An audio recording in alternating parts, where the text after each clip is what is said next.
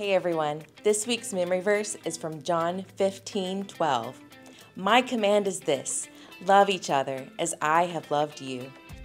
Jesus tells us to love each other like he loves us. So, Pastor William and I thought of a few ways to show God's love to the people around us.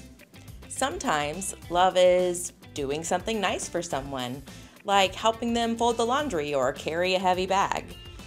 Sometimes love is spending time together with the people around you.